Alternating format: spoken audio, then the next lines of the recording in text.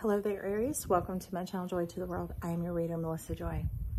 It's very interesting. Your message is already spilling out everywhere. And it's like everything is already laid out and in a sense of order. You have a sense of what is coming in. You have a sense of what is on the horizon because you've sensed it all along in the undergird and in the underbelly, because that's what they've been talking about, getting you out of the impulse and into your instinct. And a few weeks ago, and because your instinct is your true nature and your true self, and that is where the impulse arises from, so that there won't be any life of regrets. Okay,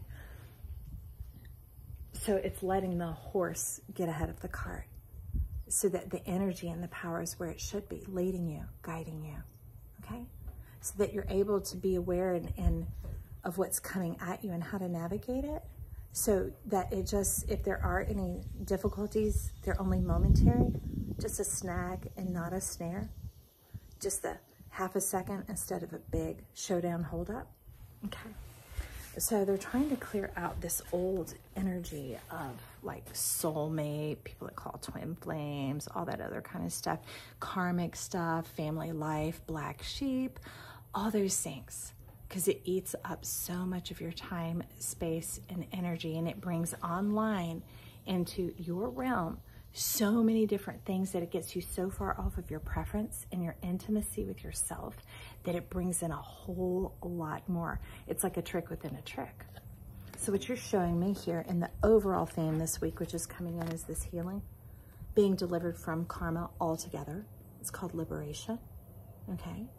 It's kind of like the Wonka Vader, right? And it wasn't that Charlie was perfect, no, because as you saw in his karma, in his family line, Grandpa's like, take it, Charlie, do this, Charlie. And Charlie's like, okay, Grandpa, I don't think we should, but okay. And then they end up there, and at the end, he's told to lose everything. And then Grandpa he loses everything because of it, and then Grandpa whispers in his ear, that's okay, we'll get the money, we'll go to Slugworth. And Charlie goes, it's one thing when you were getting me to try and play, Grandpa, but to seek revenge on my own, to go against myself, my heart, he couldn't do it. And he returned the eternal, that's what everlasting is, to Willy Wonka, who represents the Godfather, right? And right then, immediately his heart was touched. It's not like, oh, you were kind, Charlie. No, that's what he was looking for. Honest, true, pure. Not caught in this trying to get ahead and escape. Not caught in the past trying to get away and escape. Literally being in the now of like, I don't know what my future holds. I had this wonderful experience, but I'm not about to change my whole life by being beneath myself, okay? So they want you coming from your instinct and getting into that, and it's talking about intimacy. Breaking up the perpetual winter and letting life have its full seasons. Nothing holding you there against your will. Locking you into the nightmare, into the obligation, into the dreamer, because it twists the words, or it bends the story, or it manipulates you. Very master of puppets energy. Some of you might check out a Pisces read, any of them. There's no specific one that I feel that they're pointing to, but often the master of puppets energy can come in through the house of Pisces. Some of you, it is Scorpio or 8th house, okay? But they're calling for intimacy, this Two of Cups. Because see, this is you looking in the mirror with yourself. That's why it's crossing over the midline. See, inside ourself and our beautiful brain that we have, you know, our left hand is the right brain, dominant, and our left brain is right. And when you're ambidextrous, it's going between the two. Watch children. They do things using both hands. They run, they roll around, they're lollygagging, they're doing whatever. They're using full body expression. They're mapping their whole self. They're enjoying their whole experience. They're clearing their headspace. Isn't that beautiful? And that's why they're quirky and dorky and silly and fun, because those words don't carry any negative connotation with them. You ever watch children dance when they're age 5? And you see everybody just like feeling themselves and moving around because they're freely expressing the joy that's inside of them? Instead of looking over and going, wait, okay, I don't look as cool as they do. Oh, I didn't wear the right outfit for this dance. Oh, wait, let me do the hoochie thing that will attract grown people to want to have sex with me. There's none of that, okay? It really is bare bones that shocking that we trade what is natural for what is unnatural. Okay? Just like undone, unsubscribed, it disconnects. It disconnects you from your nature. And they're wanting to reconnect you with your nature here by bringing in the intimacy of the Two of Cups, pure divine love. Look at the magic that occurs, that when you choose yourself instantaneously, you rise up from the mud. It is like the magic button. It is like when he laid that there and Willie laid his hand over him and he said, come with me. And he said, let me show you all your dreams come true. And Charlie was kind of like, I couldn't have dreamt that. I didn't know that. I didn't even know I had these dreams. Where are these dreams coming from? What is this all about? What is this magical experience, this magical ride? What is going on? It's a mystery, wasn't it? And Grandpa got to go along. That's the beauty of it when we're not just caught up in those things. And we come into the truth and now we begin to rise up, and that liberates everybody. When the tide rises, all the boats do. So, anyways, it gets you out of this old, first of all, the hard work, dead endings. Karma is. Every record, when you put the needle on, it's going to end, right? And you get to do it again, and you get to do it again, and you get to do it again. That's where it's lessons, not blessings. Because you go back over the same patch, the same bump, the same hole, and you think, oh, what should I do about that? What should I do about this? Instead of just thinking, okay, I'm going to get in the now. I'm going to get in the moment. I'm going to focus on my joy. I'm going to focus on tasting the food that's in my mouth, breathing the air that's around me, smelling it. It's like the difference between hearing and listening, breathing and smelling, right? And thinking, what does the air smell like around me? You try it right now. I smell a little bit of warm wood, tiny bits of sunshine. Sunshine does have a smell. Hang laundry on the line and you'll smell it. When your children come in from running and playing, smell their hair, you'll smell it. But anyways, that knocks out this old thing that's locked up the purity of your heart, the trusting of yourself, of where you're coming from, because you don't have to justify yourself. You don't have to defend yourself. When we get into the truth of who we are, we don't receive all those external suggestions trying to break us down, break us up, break things up around us, whatever else. And we're like, no, if I were at a buffet, I'm not putting that on my plate. I'm not putting that in queue for my life, because it'll say it like I this, I that, or they this, they that. It'll sound a lot like you. Blow that on out of here. If you're the producer, the director, the screenwriter, whatever else, begin to edit, reform, reject. Be like, no, thank you. Ooh, I heard that. That's the dino heron. Yeah. I call them a dino heron. It's a night heron. They look very dinosaur, very Jurassic-like. Lots of that going on around here. Lots of it. But see this old death. See, it's another moth. You see? And it's happy. It's so happy when you lose. It's so happy with your endings. That's where it loves, because it gets you trapped in them. See, it's the brokenness of the cycle. Hoping that you don't notice that there is more light. There is hope here. That intimacy being reiterated. Let me get to it. See? Just two. You and you, right? Getting there and coming into the one. Blowing away the old haze and the fog and the flies on the wall and the words that are hidden in the walls and the walls around us and ourself and our family line, and maybe the ones that have been spoken over you. The things where people preyed on your happiness. See, there's more fireflies. There's more hope here. You don't have to go this route. Your meninges is 3 layers that surround your brain, kind of like a radiator, okay? Keeping it cool, because our nervous system is pure fire. It's electricity. It's lightning, friends. It is our body. And there's the soft mother and the hard mother. And then the arachnid, the spider layer in between, where they communicate between. And life doesn't have to be hard or soft. It's like Goldilocks, right? This one's just right. Why? Because it fits you. It suits you.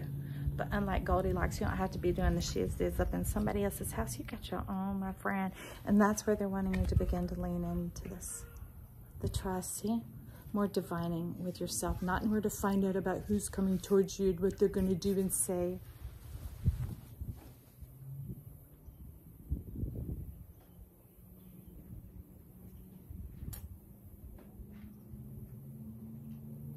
I don't believe that's our right and privilege, friends. And when we dabble with that, we're messing with someone's personal private will. And it might not seem to bother you, but if you stop and think that someone was doing that to you, if you go into some of the most hurtful or disappointing times in your life and you imagine that someone had spoken that and created a spell and done it on you, would you like that? How would that feel? So that's what's talking about, this purity and this cleanness. It's not like, oh, I'm so above everyone. No, it's literally going, why would I do to someone else what I wouldn't want done to me? And so that's where you take a moment in your mind to put yourself in someone else's shoes, and not necessarily that person, but imagining, like I said, if that table was turned and that's how those things had happened to you, when you felt like you were kind of going against your own self and you didn't really want to, and you're like, why didn't I stand up for myself? Why didn't I make the better choice? I mean, because some people, it has ended in tragedy that took a long time to come out of, like a horrible car accident, right? Maybe even loss of certain things. But see, this is divining in with yourself, and it's almost like she has a storybook open, a magic book open of what would I like to see in my life, mine, me, with nature, with opportunities, nameless and faceless, right? You might even not know what career you desire or what form of income or living, but you feel the magic starting to cut on, and that's what she's drawing near. That's like her heart light, you know, that he or she, whoever you are, sitting there with it. And see, this is almost like a guiding hand, sitting there, holding a safe space for you.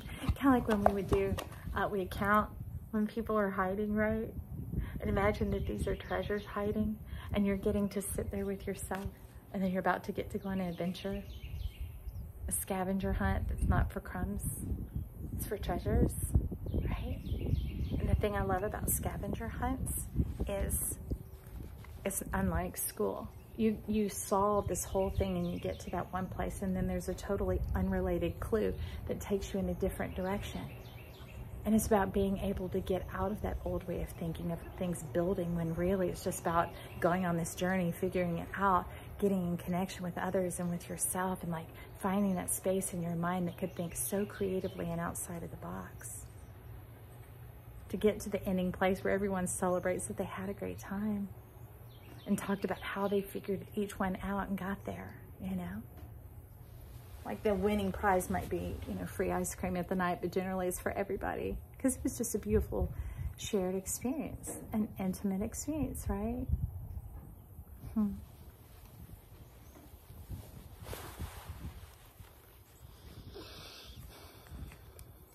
beneath that, by freeing yourself from the wound, see the white wolf is here. It's the healed healer. It is a fucus. It's coming into this place of purity, purity of mind, purity of heart, that you see through the facade, this thing, the facades around you, the buildings, the places, the names, the pieces, the whatever else. And you start to see the energies that are operating behind it, the energies that are suggesting to you, the energies that you are connecting with, why you're drawn to certain things, why you're repelled by others, without judging yourself. Just conversing with yourself about it. And that leads into this powerful wise woman at the grove, this Grace. See, long time back, okay? No, it was probably November of 2020. You may want to go back into the vault. There was a series of readings done for all the signs called Massaging the Ruby. You might see Michael there or something else, or a red card, whatever it is. But it's about our base root chakra, the power source, our connection to our source and our resource, our sense of self, our life.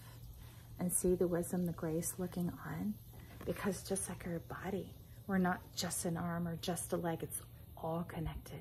It's all synergistic. And when we treat ourselves as the whole, that's when people can recover from brain injuries and other injuries.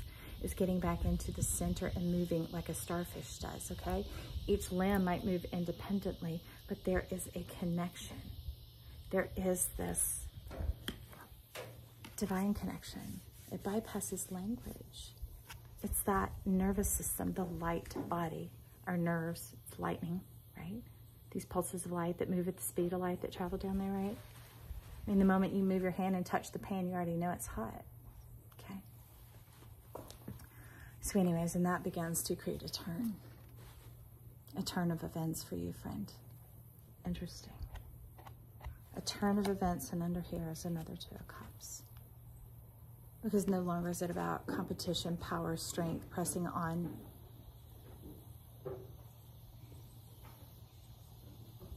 manipulating, maneuvering, positioning yourself, all of that. Now it's literally experiencing. You could almost shut your eyes and end up in the perfect spot because you're being led by yourself, by your truth, by your heart, by this power and force that is so much greater than you are. That's this cosmic green. Because the greatest thing about alchemy and all that other stuff is red and white make green.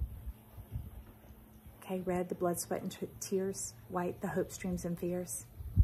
When we get together into the center of them, we get into that balance point, who am I? And what do I do in this moment?